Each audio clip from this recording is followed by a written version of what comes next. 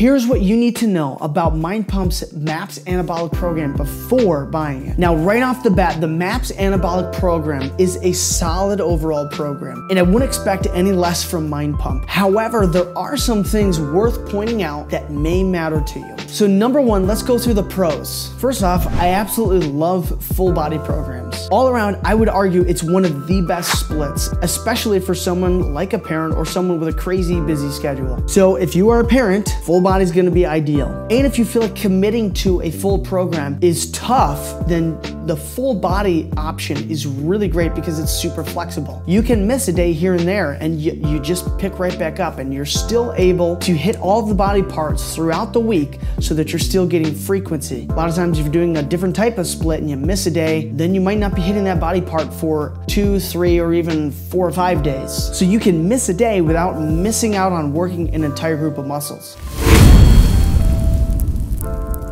Welcome to Dad Bod Fitness. If you and I are just meeting, my name is David and I help crazy busy moms and dads to be able to build a physique. If you want to maximize your muscle growth, strip the body fat, and transform your life even while still managing your family, consider subscribing. So number two, the MAPS Anabolic Program is really attainable and it's a realistic training load. So now they only recommend starting out with just 2 foundational workouts a week. And then if you are more experienced, so if you've had consistent training for more than a year, then they recommend that you could add in a 3rd foundational workout as well. And so number 3 of what I like about this program is they include something called trigger workouts. So what is a trigger workout? A trigger workout is basically a mini workout that you're doing for 4 or 5 up to 10 minutes max. You can do it up to 3 times a day. So they're super great because you're doing it mostly with body weight or resistance bands. Very low impact, very low fatigue, and it's gonna help with recovery. It's also gonna help build up some additional volume for your overall workload. And their theory is essentially you're trying to keep triggering protein synthesis when you do these trigger workouts. And it's really great because it makes you feel good, it gives you a boost of energy, and they're super manageable that you can do throughout the day.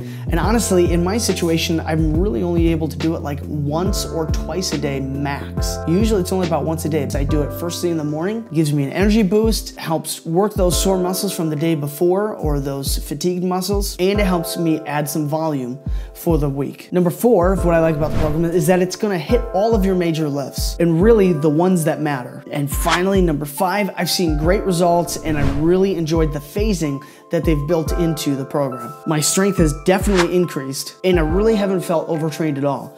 And now I've done programs before where I've felt that over fatigue, that overtraining just a little bit, and I've tried to optimize things since then, but this program definitely helped to make that more manageable while still, obviously, I'm still finding myself making progress. If you are enjoying this video, would you tap the like button? It would mean the world to me. And don't forget to subscribe and tap the notification bell as well so you don't miss any of the upcoming videos. All right, now I want to jump to the cons and what you might want to think about regarding this program before buying it. So the volume might not be ideal for some people, but this is going to be expected with any program. It's not a program specifically tailored for one individual, so obviously you might run into this. But they recommend adjusting and adapting the program to best fit your particular needs. Ultimately, you need to listen to your own body. So one thing I also don't really like about the program is the fact that they have super high volume for calves, abs, and for traps.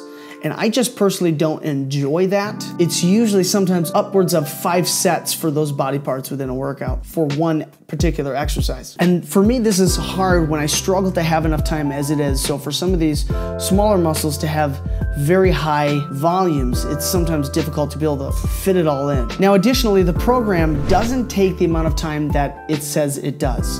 And I think this is probably one of my biggest complaints about it. In the instructionals for this program, they say it takes about somewhere between 30 and 60 minutes.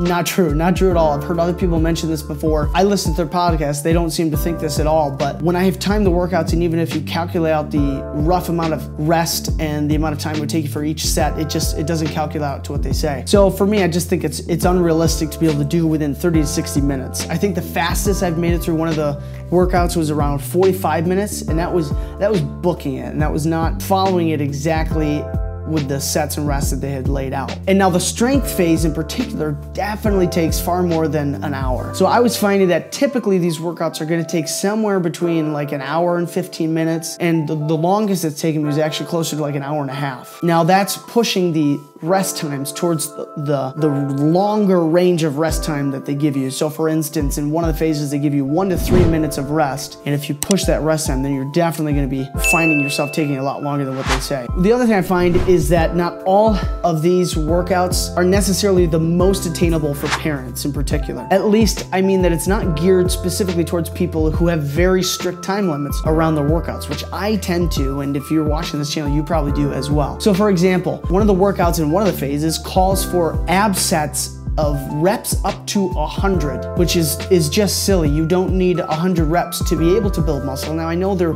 theory behind it is to get different rep ranges, but going all the way up to 100 is just unnecessary. Train abs like you train any other muscle, and the ideal rep range, especially for hypertrophy, is going to be between 8 and 12. So I just don't have time for that. I don't have time to be doing 4 to 5 sets of abs for up to 100 reps. So I do add in additional weight or resistance and do different types of ab exercises in order to make it more manageable so that I can get it done. Now, are there potential benefits of doing up to 100 reps? I mean, research has shown that all rep ranges build muscle if you're sufficiently close to failure. So ultimately, it's good to train in different rep ranges, but I think, in my personal opinion, going up to 100 is just unnecessary, especially for someone who's short on time. You've got to be more efficient. You've got to be able to do it a little bit quicker than spending upwards of 2-3 minutes per set. So you wouldn't train curls up to 100 reps. So ultimately, you're going to want to train abs very similar to any other muscles, so that's why I wouldn't recommend doing 100 reps. I would definitely recommend the program overall though. It's a powerful program, it's relatively manageable even with a busy schedule, and it can help break you out of plateaus because of their phasing strategy and also the trigger workouts as well. Click or tap screen right up over here, it'll take you to the next video that you need to see on your journey, and as always, be intentional, bring the intensity, and I cannot wait to see you in the next video.